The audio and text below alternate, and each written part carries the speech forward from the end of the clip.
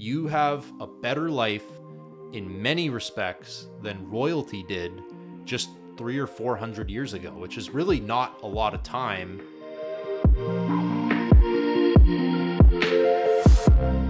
Welcome back to another episode of the Nomad's Notebook podcast. My name is Joe Maxwell, and today I want to talk about happiness. I'm going to share the incredible story of a man named Eddie Jaku, who's become known as the happiest man on earth. I can guarantee that in some form, Eddie's story will change your outlook on life. And that's going to lead us into a bigger conversation about the concept of happiness, what it is exactly, and how we can find it. So if you haven't already noticed, I'm probably the biggest history nerd who you're ever going to meet.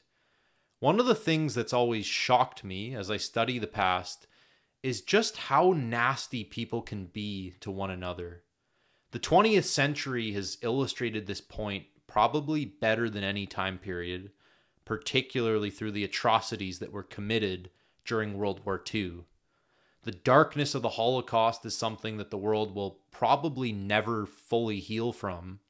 But the more I study that event, the more that I continue to be encouraged by the stories of friendship, love, and human compassion that continually rose from the ashes during those dark years. The story of Eddie Jaku fits this description probably better than any other I've ever read. During the 1930s, Eddie Jaku was an intelligent young man living in Leipzig, Germany. He had graduated from elementary school, and he was desperate to attend a good high school in order to pursue his natural interest in engineering. But then Hitler came to power in 1933, and this changed everything for Eddie and so many other Jews living in Germany. Now, it's important to understand the climate of Germany back in those days. Remember, it's the early 1930s. The defeat of World War I was still fresh in the minds of most of the German people. The government at that time was paying an enormous amount of money in reparations to the Allied countries. And that stress, combined with the effects of the Great Depression, left the German economy in a terrible state. Poverty and starvation just tore the nation apart. People were furious, and they were looking for someone to blame. Hitler gave that to them in the Jewish people. Anti-Semitic policies were instated almost immediately. Eddie wasn't allowed to have his bar mitzvah or even attend high school, as he was so excited to do.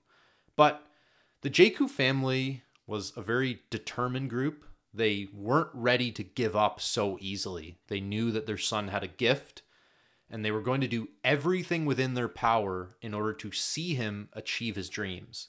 But in order to find a solution, they had to do something drastic. Eddie was going to have to leave home and assume a completely new identity in order to get the education that he wanted. So his father forged some papers, and Eddie assumed the identity of an orphan named Walter. With this new identity, he got an engineering education, but he had to live in an orphanage 9 hours from his parents' home. He didn't see his family for the next 5 years, and in that time, he very understandably grew incredibly lonely and isolated. After graduation, he decided to take an impromptu trip home. He just couldn't take the loneliness anymore. He had to see his family, so he traveled home to Leipzig, but this would prove to be one of the most costly decisions of his entire life. Eddie came back home and essentially walked right into an event that's become known as Kristallnacht, or in English it's called the Night of the Broken Glass. Many Jewish homes and businesses were destroyed, and Eddie is walking around, he's taking this all in, and he's absolutely shocked. Just as he's doing that, he happens to be caught and arrested by the local Gestapo police, and he was brought to Camp Buchenwald along with his best friend Kurt. The conditions in Buchenwald were absolutely appalling. Men were stacked into tiny bunks like a bunch of sardines. There was no toilet paper in the bathroom, so the prisoners had to wipe with their bare hands. But in the midst of all this horror, Eddie actually had an incredible stroke of luck. He ran into a soldier who worked at the camp, who he knew from his previous time in school when he was staying at the orphanage. That soldier explained that his engineering skills could actually be really useful in factories outside of the camp, and he might actually be released under those grounds. He promised to talk to the camp commander on Eddie's behalf, and sure enough, a couple of weeks later, he was miraculously released from the camp under the single condition that he immediately report to a factory for work. So his father picked him up from the train station, but instead of going to the factory, they actually drove straight to the Belgian border in a desperate attempt to escape to England. They got to the outskirts of the Ardennes forest, and at that point, they had to leave their car behind and walk on foot through the forest in the darkness of night. They figured if they could just get through the woods safely and into Belgium, then it wouldn't be difficult to find their way to the coast, hop on a boat, and then they'd be free from this nightmare once they were in England. But things didn't go to plan. Eddie's father was actually caught, and the two of them became separated. Now, at this point, Eddie had no idea what was going on, and he just kept running. He wasn't able to find a boat on the coast as they had planned, but he actually did escape to southern France for a period of time. But after a few months, he too was eventually caught by some German guards and sent on a train that was bound for Auschwitz. Now, Eddie didn't know exactly where the train was going to be going at this point, but he figured it wasn't going to be going anywhere good. And just when he needed it most, he found another incredible stroke of luck. As he was boarding the train, he just so happened to be positioned in the train in the frontmost car, right beside the conductor's cabin. And in the conductor's cabin, he noticed a small screwdriver sitting on the floor right at the entrance of an open door. When the guards weren't looking, Eddie snatched that screwdriver, and once he was in his car and the train was rolling, he used it to pry loose some floorboards and jump off the train. Over the next couple of months, Eddie Jaku made his way back to Belgium. He knew it was going to be a long shot, but he was so desperate to find his family again. And amazingly, completely out of nowhere, he just ran into his best friend from Germany again, Kurt. Kurt had also escaped Buchenwald, and with the help of him, he was able to locate his entire family who were hiding in an attic in a home outside of the city of Brussels. His mother and sister had escaped Germany, and his father was also miraculously released from prison a few months earlier.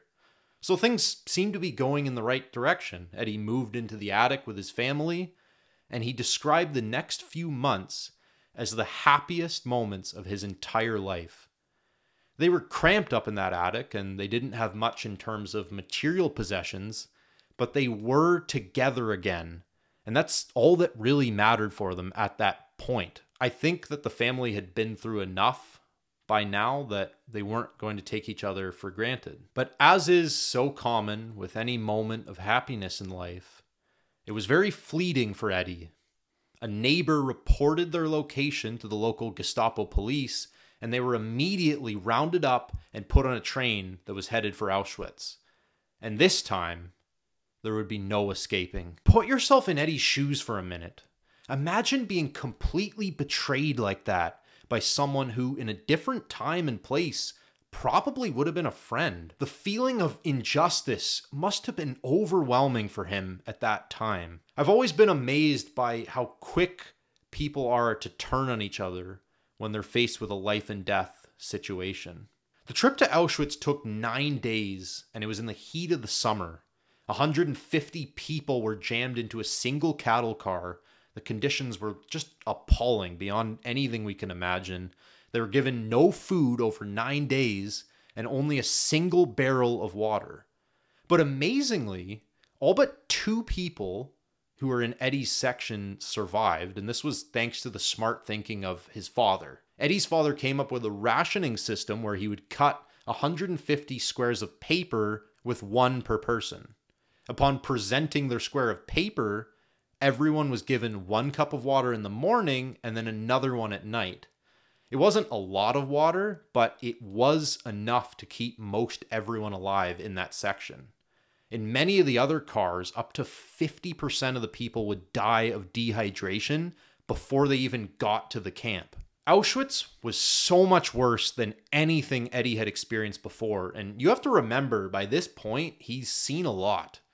Older prisoners were immediately sent to the gas chambers. Eddie lost both his parents within an hour of arriving at the camp without even a chance to say goodbye. The rest of the prisoners, Eddie included, were forced to do hard slave labor all day in the German mines and factories.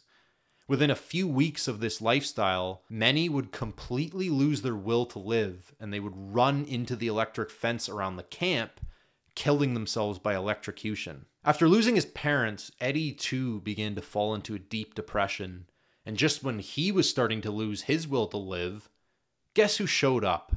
It was his best friend Kurt, who was living in another section of the camp. Kurt just seemed to have a knack for showing up at the right place and the right time.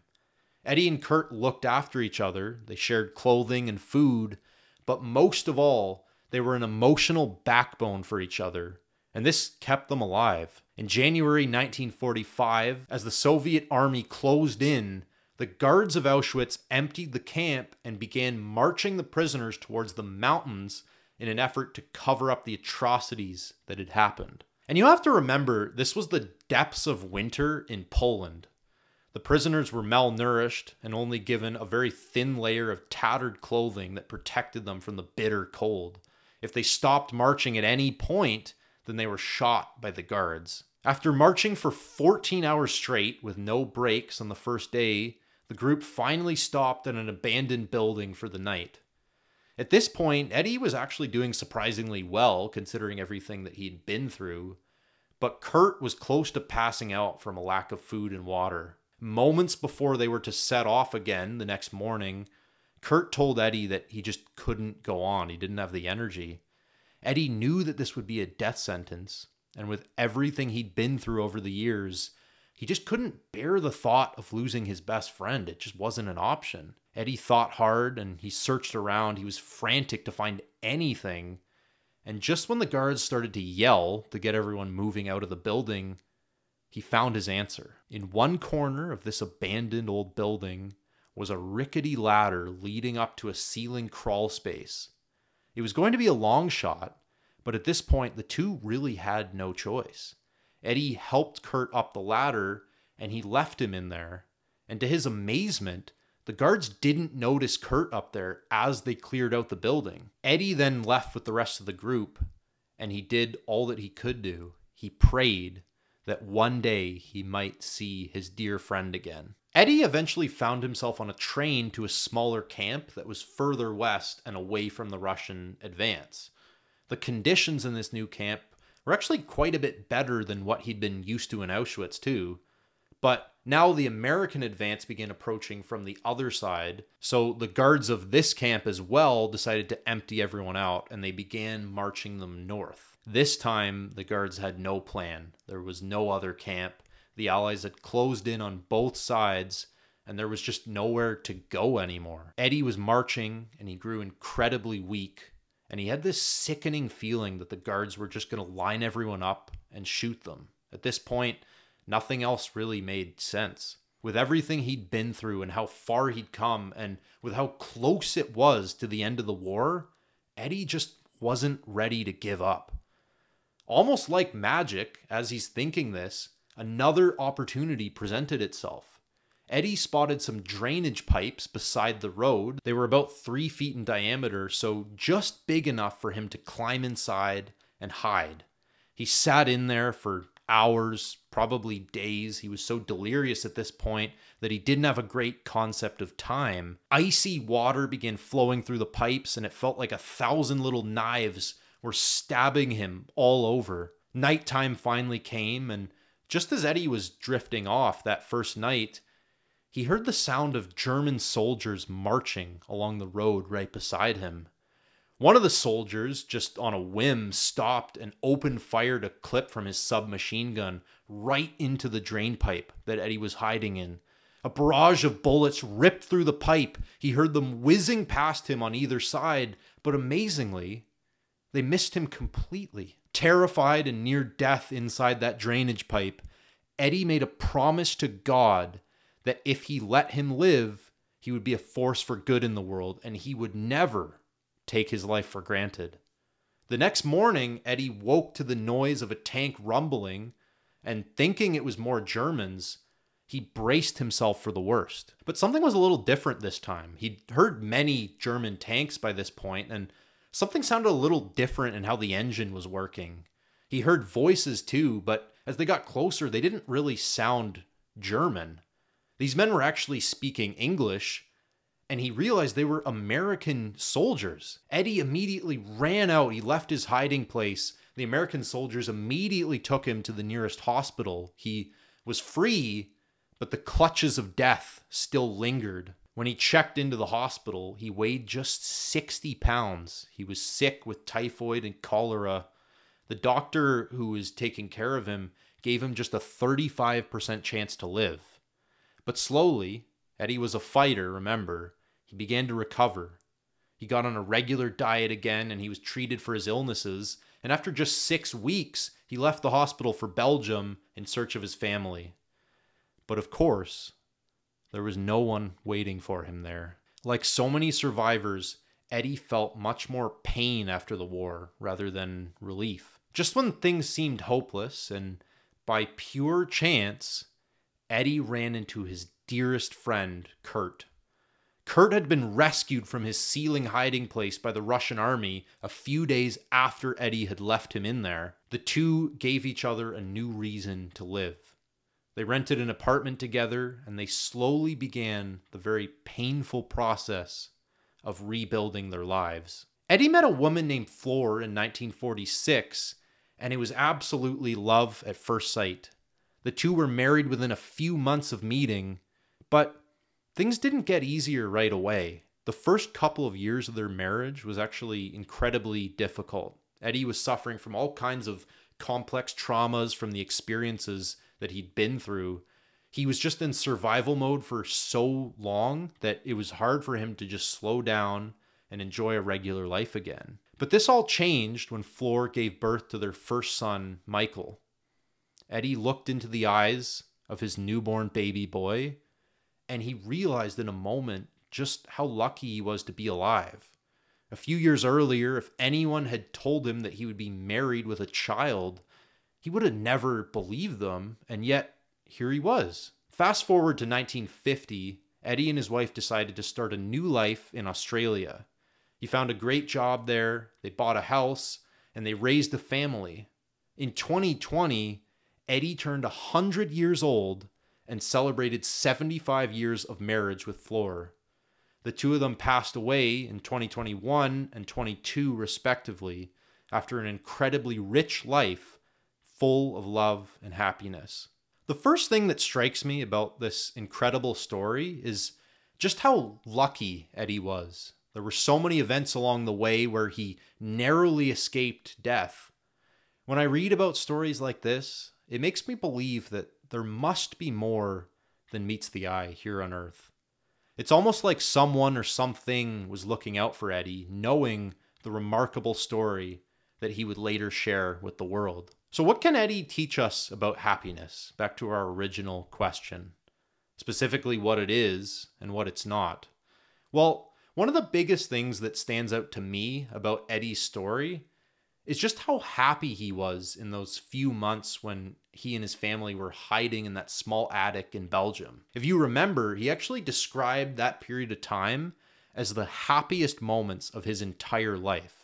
That's an incredible statement to make, right? Like, this guy lived a long, long life. The Jaku family in that time had very little as far as material possessions, but they did have a couple of other things.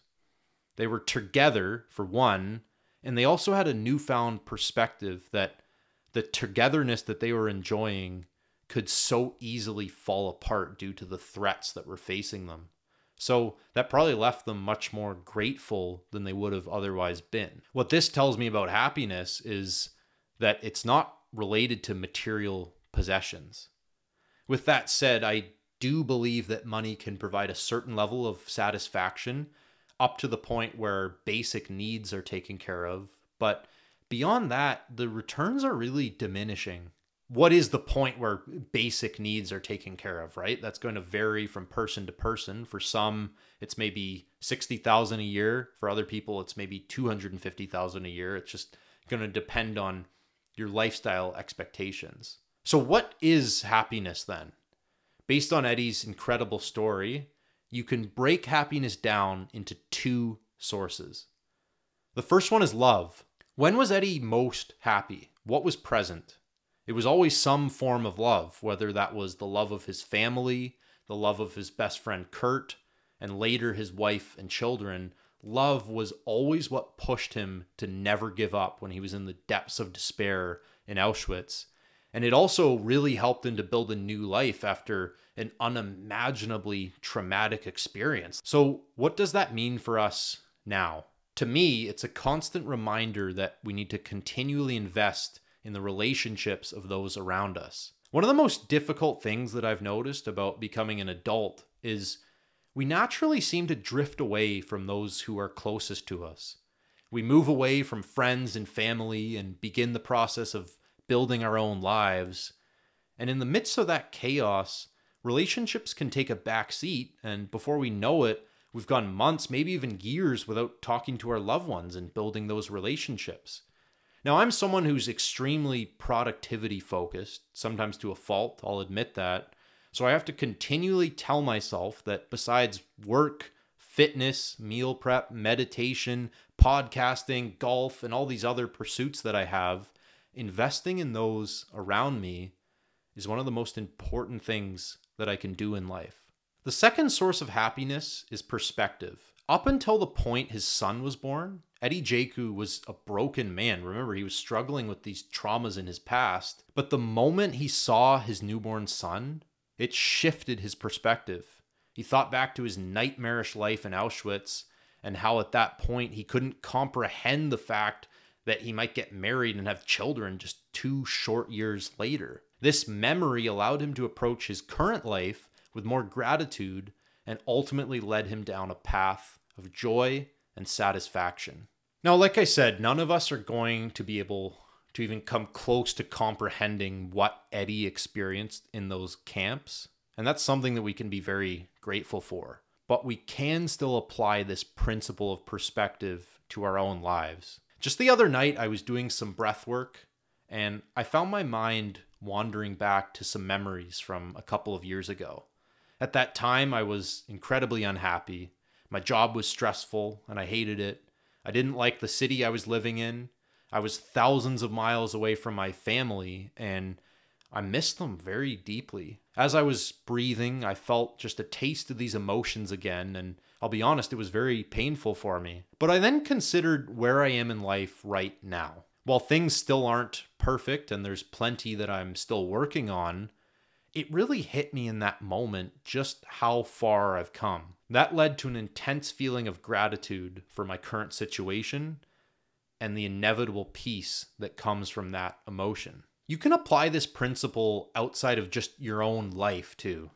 I'm going to say with complete confidence that if you are listening to this right now, you are more wealthy and comfortable than 90% of the world's population today. You have clothes on your back, a roof over your head, and plenty of nice foods to eat. And I know we're so quick to disregard these basics, but a huge portion of the world just can't afford to actually take these things for granted because they don't have them readily available. Historically speaking, it's even more exaggerated. You have a better life in many respects than royalty did just 300 or 400 years ago, which is really not a lot of time. But even knowing all that, I'm going to be the first to admit that I'm quick to gripe and complain about things that most of the world would laugh at. I'm guilty. But the reality is, when I look at how things actually are on a worldwide global scale, I realize that I've already won the lottery with the life that I've been given. Life is an incredible opportunity, but it's far too short to live unhappily. So I'd like to wrap things up there, how I always do, with a quote. Happiness cannot be traveled to, owned, earned, worn, or consumed. Happiness is the spiritual experience of living every minute with love, grace, and gratitude. Thanks for listening.